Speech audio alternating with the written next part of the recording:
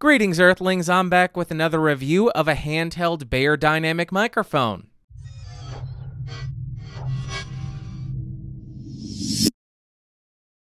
So today we're looking at this guy, the Beyerdynamic TG V50, which I am super excited to share with you because I love the TG V70 so much. If you do want to pick this guy up, it will set you back around $80 on Amazon. Like always, I'll throw some links down below. And for this review, we're connected direct to the 2i 2nd gen, input gain set at around 2 o'clock. Not going to do any post-processing like compression, EQ, or noise removal, but I will likely boost it in post, so check the doobly-doo to see what I did. Now let's talk about what comes in the box.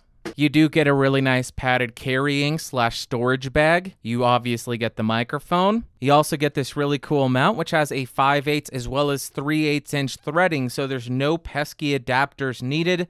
You get some documentation, and you get a sticker. As far as the build quality, this thing feels like pretty much every other handheld dynamic microphone on the market. It's got an all-metal construction. It's got a very similar shape.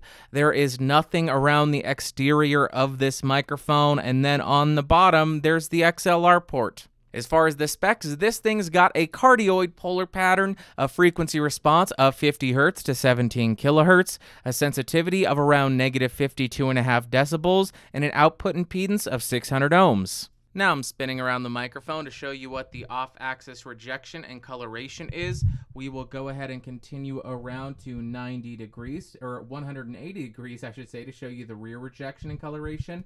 We'll continue back around to 90 degrees, and then we will go ahead and spin back around to 0 degrees. Because this is a handheld microphone, I'll go ahead and pass it back and forth between my hands to show you how it does with rejecting handling noise. Now I'm typing on a keyboard with Cherry MX Blues to show you how much of my voice versus how much of the keyboard it picks up.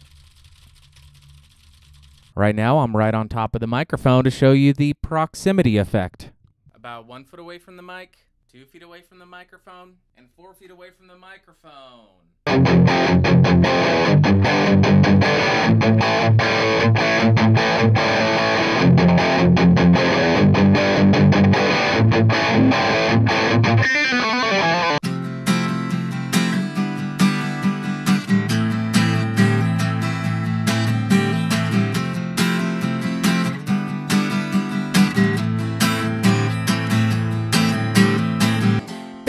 Dynamic mic, I hope I like you. I say it because I like the last one so much. So essentially, this is just a darker version of the V70D with a cardioid versus hypercardioid polar pattern. So in terms of pros, this thing does have a really nice build quality like most handheld dynamics. Like the last microphone we tested, this does not have any shortage of clarity in the high end, and it also doesn't have an overly boomy proximity effect. And then in terms of cons, it just did not do a good job at rejecting plosives. The handling noise sounded a little bit excessive to me, and also with the big presence and treble boost, it can be a little bit sibilant.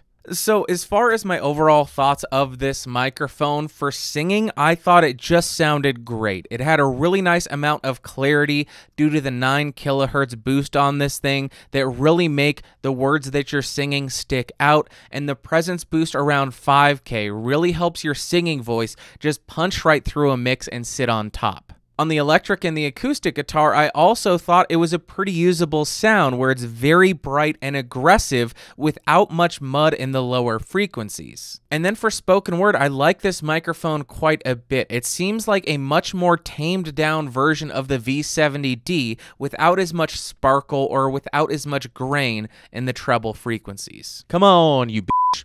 So would I recommend this microphone for stage singing? Absolutely. I really love the tone of this thing. It's just very clear in the high end, and the presence boost really just sits it on top of the mix.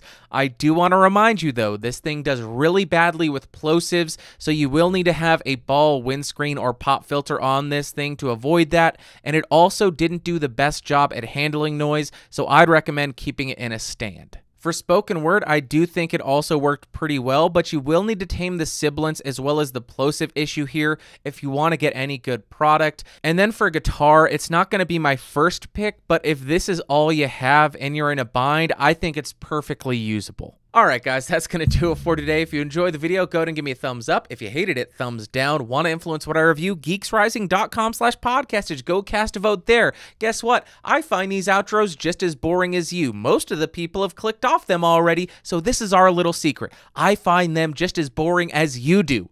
So let me ask you a question. How are you doing today? How's your day been? What are you looking forward to most this week? Why am I asking you this? I don't know. This is what happens when I just wing it. Doesn't work. I'll see you next time. Thanks for watching. Bye.